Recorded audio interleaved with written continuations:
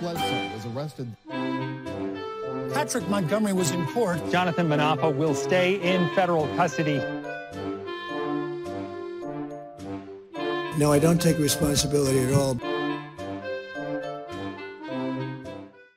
Hey everyone, welcome to the show. So 64-year-old Arizona resident and Oath Keepers member Edward Vallejo was sentenced for the crimes he committed at the Capitol. As with the other Oath Keepers cases, this won't be my typical sentencing video. I covered so much during their trial, so if you guys want to blow by blow, go and check out the Oath Keepers Trials playlist on YouTube, and you can get caught up on all the details. But in regard to Vallejo, there's a few things of note that bear repeating. Although Vallejo wasn't at the Capitol on January 6th, he was sitting in a hotel room with another member. They were right across the river with all of their weapons. And he was waiting for a signal. He was going to haul everything over to the Capitol in 2 trucks that they had. So, in fact, Vallejo said that if Congress certified the vote for Biden, it would be a declaration of war. Those were his words. And he said that he would be, quote, the motherfucker to fix it. And Vallejo seemed prepared to take action even after the Capitol attack, because the next day, on the morning of January 7th, Vallejo went to D.C. and he conducted surveillance to, quote, probe the defense line. So he was looking to attack again. And he attempted to meet with the Oath Keepers founder, Elmer Stewart Rhodes, to try to discuss what their, quote, next steps would be. Vallejo also attempted to destroy evidence. He deleted the Signal app off of his phone. So Vallejo was arrested on January 13th of 2021, and he was charged with seditious conspiracy, conspiracy to obstruct an official proceeding, obstructing an official proceeding, and conspiracy to prevent members of Congress from discharging their duties. And in January of 2023, following a multi-week jury trial, Vallejo was found guilty on all counts. So normally Vallejo would be facing a maximum potential sentence of 20 years behind bars, but the prosecutor would typically request a much lower sentence, something that's more in line with the average federal sentencing guidelines.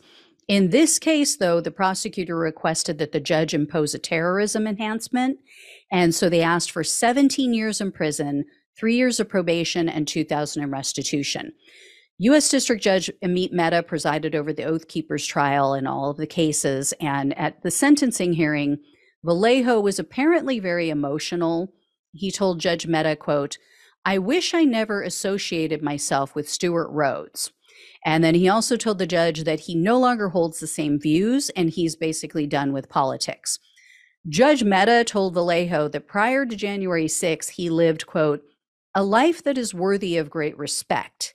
And then he added, quote, "People like Mr. Vallejo are victims in their own right.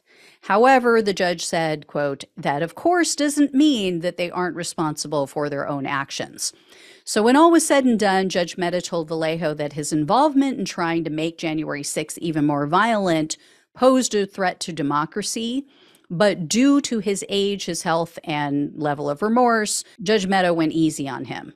Vallejo was sentenced to 3 years in prison, 3 years of probation, which includes 1 year of home confinement, and $2,000 in restitution. I mean, I guess the takeaway is, if we want to violently overthrow the government, it's best to let our health decline first, and then we wait until we're older so the judge will give us a pass, right? I mean, if those are factors, I don't understand why those are factors. If you are healthy enough and you're young enough to go and try to overthrow the government, if you are literally well enough, young enough to try to commit seditious conspiracy and you are convicted of seditious conspiracy, then your sentence should reflect that. So another joke.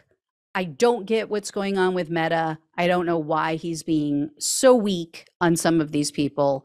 It is absolutely insulting to the police, to every member of Congress, to everyone who works in that building, to the jurors, as I've said in other cases. I mean, it's a slap in their face. It really is. So anyway, guys, Thank you so much for watching and listening. If I hear any more, I will let you know. Please like, share, and subscribe. Please donate if you can. Love you all. Take care, and I'll talk with you soon.